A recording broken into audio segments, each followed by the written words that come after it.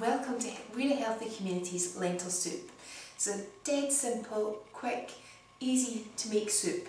So what we're going to do is we're going to put stock cubes into a jug and we're going to add boiling water. Now I'm using vegetable stock cubes here because that's what I prefer, but really you can use whatever kind of stock cubes you like for whatever flavour you want.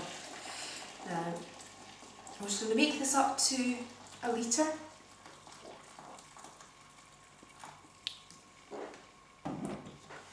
And just stir gently until they dissolve.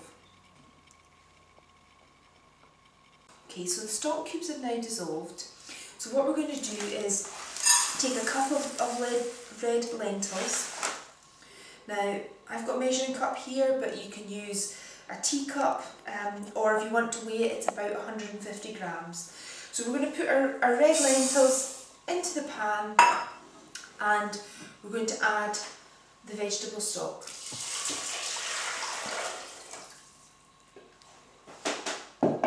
So that's the stock and the lentils in the pot.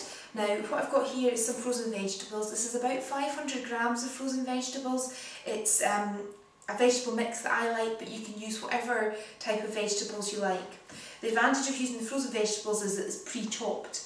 If you do want to use fresh vegetables, if you chop a potato, 2 carrots and an onion and pop it in at this stage.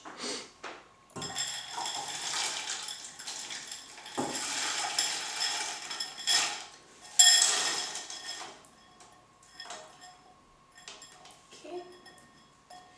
So that's all in there and I'm now going to put it on the hob.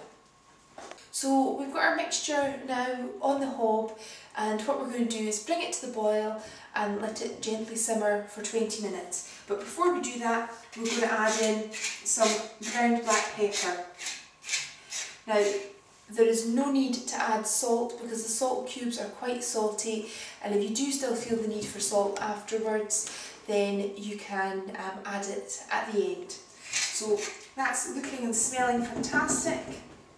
So I'm just going to put the lid on, and 20 minutes later we soup. Okay, so 20 minutes later we have a lovely bowl of lentil soup. Now if the soup's too thick for your liking, you can put more water in, or you can put it through the blender if you prefer a smoother soup. But there you go, nice and easy lentil soup. You can find this video and more information on www.dumgal.gov.uk/healthy.